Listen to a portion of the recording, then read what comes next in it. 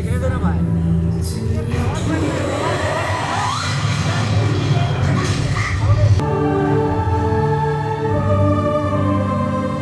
हमने martial art सिर्फ हाथ पैर हिलाने के लिए नहीं सीखा है।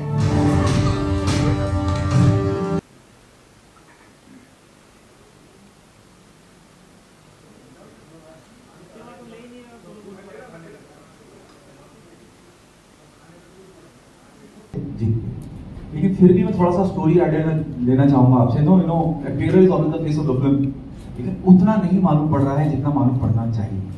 बहुत ज्यादा लड़ाई, बहुत ज्यादा यू नो फाइटिंग, बहुत ज्यादा एक्शन सीक्वेंस देख रहे हैं। प्लीज बताइए। See, basically, I like the question and what you're saying. एक कहानी ऐसा है कि like you know, one is every woman feels defenseless somewhere.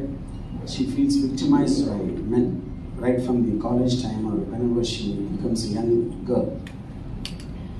Or always we look at them like a weaker sex in terms of which the word came because they're defenseless. You know, something happens in her life. I'm talking about now Pooja's character in the film, where a tragedy where she couldn't do anything to help her older sister.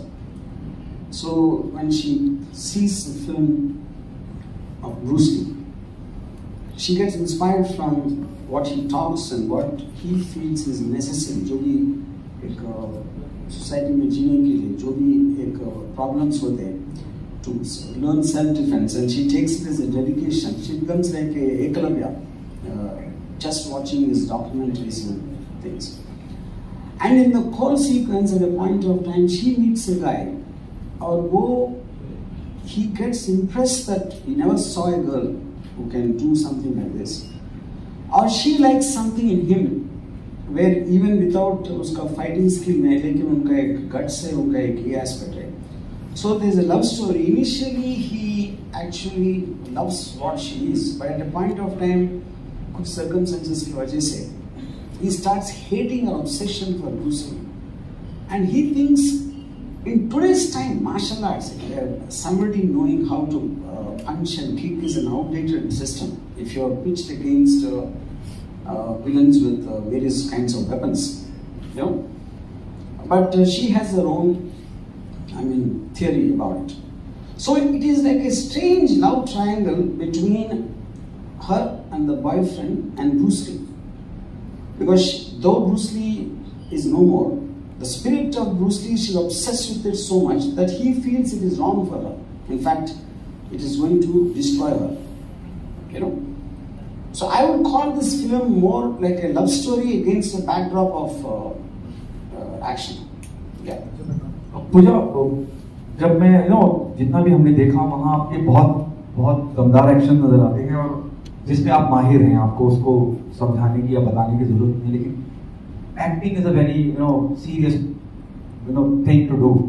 तो उसके लिए क्या तैयारियां करी हैं? What was the brief the moment you came on board?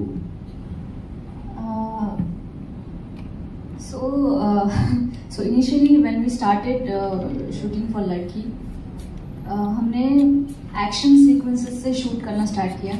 तो मेरे लिए काफ़ी इजी रहा बिकॉज मार्शल आर्ट्स मेरा बैकग्राउंड था. तो when we started shooting, तो I was pretty much you know very comfortable in front of the camera, and by the time we started doing all the acting sequences, काफ़ी easy रहा मेरे लिए because sir का एक specific brief था मेरे character को लेके, दैट पूजा करने कैसे बात करती है, ऐसे चलती है, उसका एक डिमीनर है. तो उस हिसाब से मैंने परफॉर्म करने के लिए ट्राई किया, and sir was constantly guiding me through the film. What do you have to say, you know, about your performances that you've done? And along with action, we can see sex posing. What do you have to say?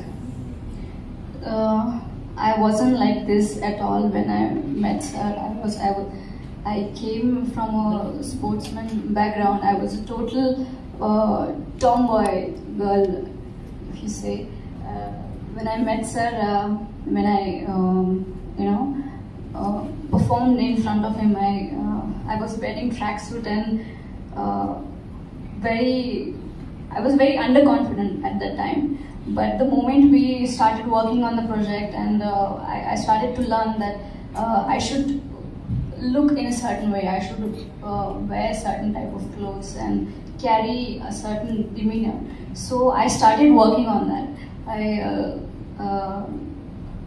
started doing my own makeup and wearing little bit girly clothes, started wearing earrings. So that change from a sportsman to a heroine, it took a very long time for me, and I worked really hard on it. I worked really hard on my body. Like, as you can see, I'm wearing bikini, and all other clothes are also there.